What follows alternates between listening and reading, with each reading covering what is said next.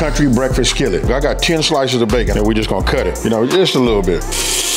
Ah, yeah. Just cut this bell pepper down.